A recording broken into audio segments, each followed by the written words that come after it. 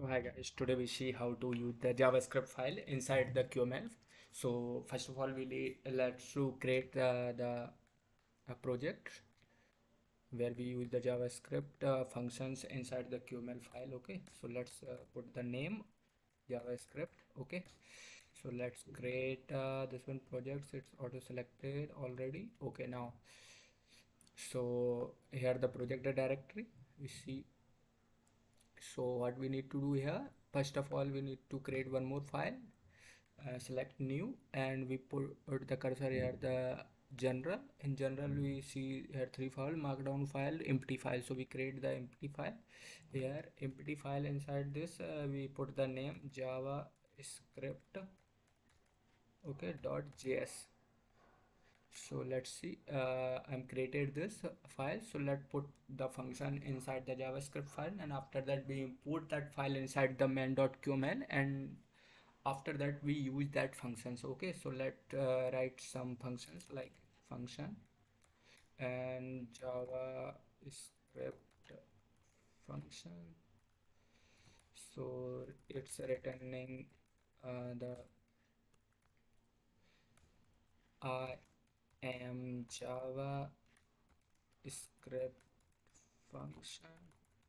Okay, so let's create one more function here, function and another JavaScript function. Okay, so I'm put the name and returning this USTR, another function of function of JavaScript. Okay, so let's see how to import this file inside the QML file. We put it created the two function here. So I'm inside the main.qml file. Let's use, first of all we import the control. So we are printing that value. So I'm importing the control. Now I'm import this JavaScript file. How to do is just put inside the curly braces name of the file javascript.js and h java file. Okay, so we put the name, and how to access it, we put the two label here, one label. Now I'm positioning this label anchor.top, parent.top, anchor.horizontal center, parent.horizontal center,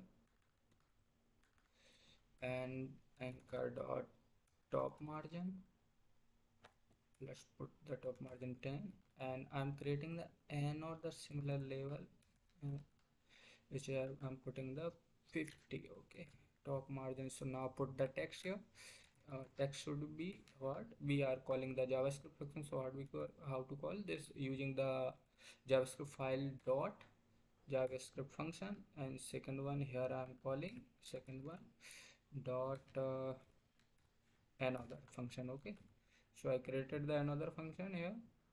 So what need to do here, it's showing the error. So what we need to put here, a small letter of JavaScript function. Okay, so let's use this. Now its error is gone.